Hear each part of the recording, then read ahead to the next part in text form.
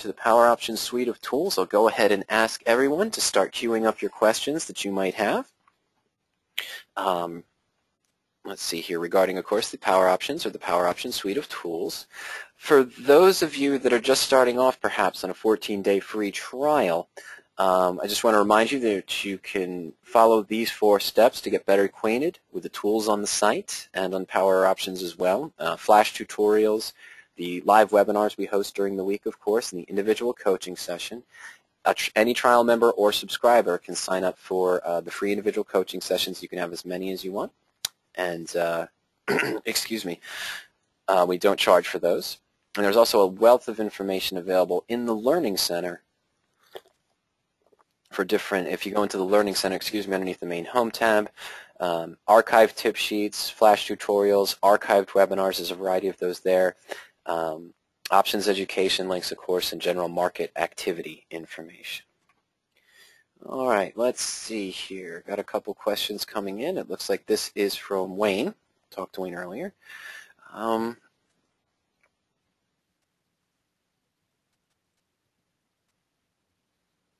Okay, I'm sorry. Let's just see here.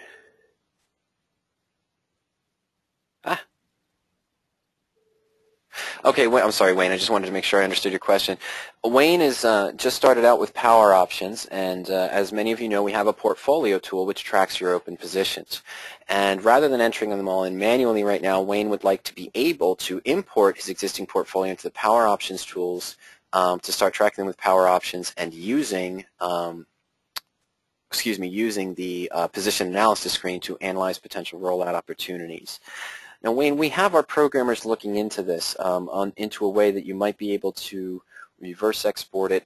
For example, there isn't a way right now to import your portfolio directly, your existing positions directly into the Power Options portfolio tool. So right now they still have to be entered manually. In the past, Greg and I have helped new users enter those in, so you don't have to do them all by yourself. Enter some of those positions in for you so that you can start tracking them. But right now, Wayne, we do not have a direct import. The programmers, Ernie and myself, are looking at evaluating, I don't want to say evaluating, that's the wrong word, enhancing the portfolio tools in the next couple of months. So we'll probably have a release in the near future where we'll have a lot of enhancements in the portfolio, including easy ways to import or export from different Excel spreadsheets, perhaps, into the portfolio tool. All right, let's see here. Greg wants to know, can portfolio data be imported into the Power from a broker or data file instead of Greg has the same question. Greg, that's essentially the same question. Right now there's not a direct import there's not a direct import in the Power Options tools from a broker or a data file. Again, the programmers are working on something. It's going to have to be done most likely through Excel or through some other form, maybe Quicken even. The reason why is that we can't go directly from broker to broker simply because every broker has their own different version of how they track the positions and what columns that they use. While I'm talking, let me just navigate over to the profit and loss portfolio here, into the portfolio tools. All right, so let's see here. Yeah, so we are going to work on that, Greg, but we just don't have one available right now. And Greg also wants to know is when I'm tracking positions or I'm in the main search tool, for example, I can use the more information buttons to go ahead and link to the broker link, for example. Let's see here. There's an open position. I apologize. The broker link, which allows me to close the position, close the leg. Right now, the broker link is only available through Options Express and Brokers Express. We don't have any other brokers available with the broker link at this time. We we were in discussion with Thinkorswim before they got bought out by Ameritrade. We were looking at some of those potentials there, of linking to Thinkorswim. But that all kind of stopped once TD Ameritrade went in and bought out Thinkorswim.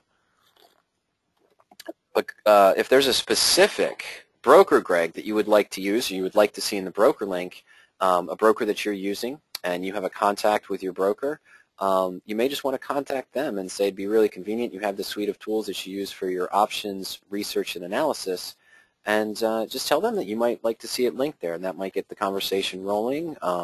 Or if you have some contact information, we might take a look at that, and we'll try to contact them and see if we can work with a broker that you suggest or a broker that you're currently using right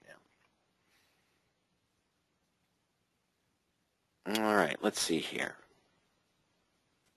Okay. All right. Question, is there a tool for providing a list of dividend-paying stocks and how much monetary value the dividend is? And this is possible. How do we sort for that? In the main search tools, Wayne, we don't show the monetary amount for the dividend. We show the percentage annual dividend. We don't have a specific stock list of dividend-paying stocks, but let's say, for example, Wayne, you were interested in doing positions, let's just say covered call positions, for example, on dividend-paying stocks. Well, I would just go into my search menu here, go into the covered call menu, and we'll go into search. And we have our default criteria here. So I scroll down, and we're just taking a look at the initial values default covered call screen. Now, what you'd want to do is keep your same criteria. You can create a screen just to look for any stock that pays a dividend.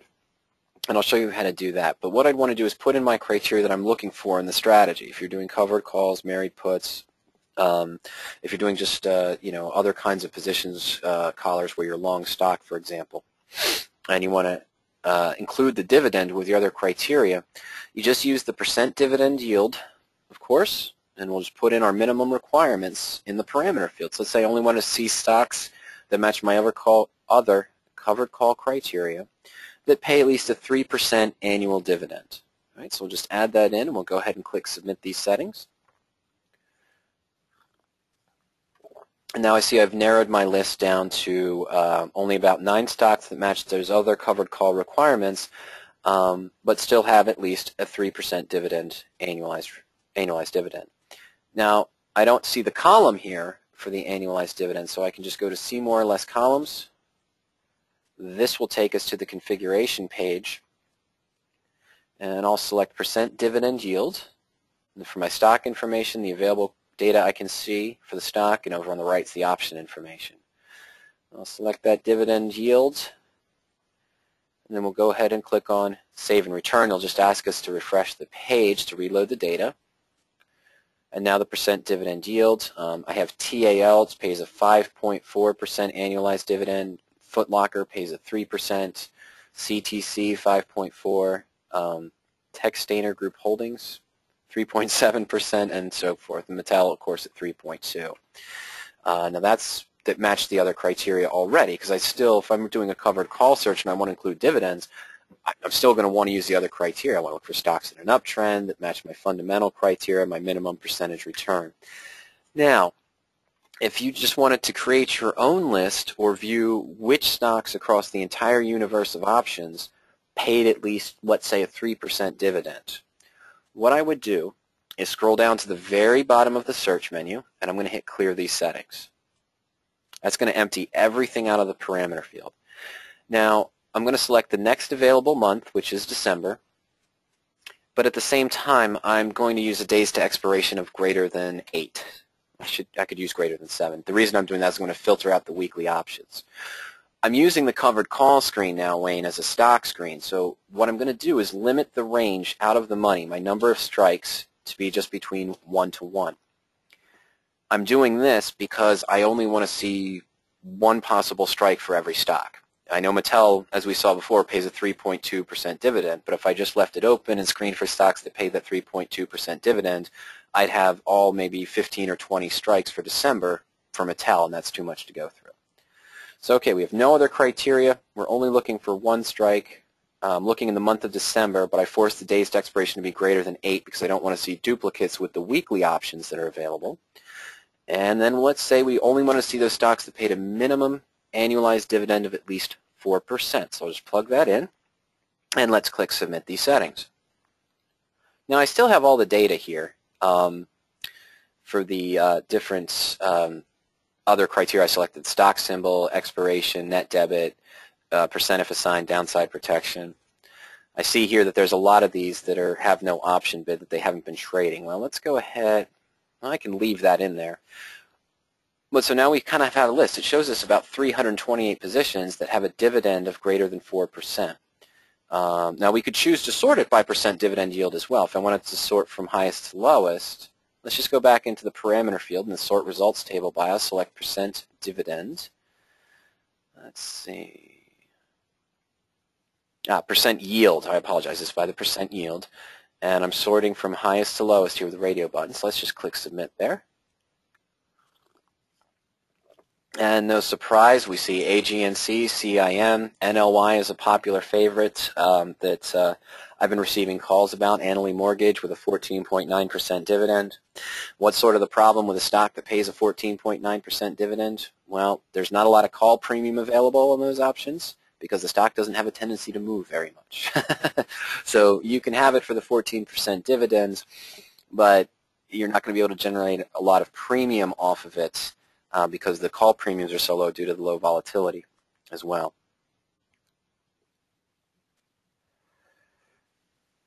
Okay, let's see here. Now, what we just showed for the percent dividend yield goes essentially for anything else too, any of the other filters as well. What if you only wanted to see those stocks that had a beta of greater than 1.5? You just wanted a wider stock list. You know, stocks that had a beta of greater than 1.5, or more restrictive, let's just say between 1.5 and 2%. I could just put that in and see if there are any stocks. Okay, how many stocks did we get here that have that? Should be a fair amount. 151. There's 151 optionable stocks that have a beta between 1.5 and 2. Let's say if we only wanted to look for just the basic stocks, how many stocks are out there that had a certain implied volatility range. I'm sorry, I should have said historical volatility range. For example, a certain price to earnings. You can just do those one at a time. All right. Greg wants to know, is there a way to display more than 20 results at a time? Yes and no. We limit this down to 20 results, and the reason why we do that is because we feel to use this tool correctly, when you put in your criteria of what you want to see in a given strategy, you should probably have the limited results down to maybe only 15, 20, maybe 30 results as it is. You know, you want to use as much of the criteria as you can without filtering out too many results. Now on the search results itself, Greg, you won't be able to, there's no way that I can select to see more results. However, if you click on printer-friendly version there up at the top of the results, it'll give you the listing there of, I think, essentially all of the ones that match it, up to 150 or maybe 200 results. So you can always use the printer-friendly version if you just wanted to see more results than the 20 that are shown. And it's still sorting it by how I had it selected by the percent dividend yield in this case because we changed those results. Now, Greg's other question, is there a way to export search results to a spreadsheet for further manipulation? No, we do not have a direct export from the search results into Excel. There are a variety of specific reasons for that. Number one, we do realize that everyone might want to use their Excel spreadsheets to do their different calculations or to add the different columns together.